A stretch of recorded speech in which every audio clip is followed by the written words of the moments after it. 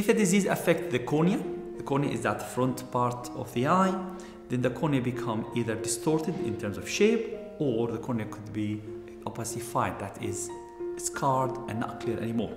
Sometimes conservative treatment is not enough and the patient might need a surgical intervention. That's what we call corneal transplantation.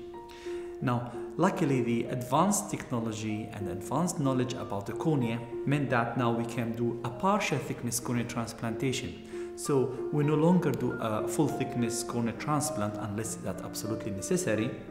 The trend now to do a partial thickness corneal transplant. And depends which part of the cornea is diseased. So if we're talking about that front part of the cornea is affected, and I'll just show you that.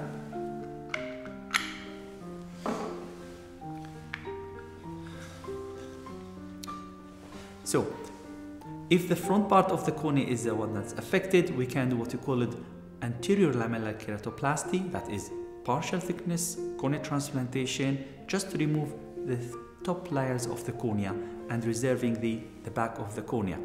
And why we do that? Because one is a more disease-specific treatment, and two, the rejection rate is extremely low and the survival is very good.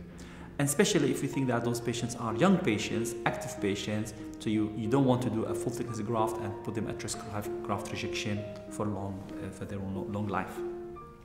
Now, if the disease affecting the back of the cornea or the lining of the cornea, some example is Fuchs corneal dystrophy, then the advanced treatment means that we can remove the lining of the cornea.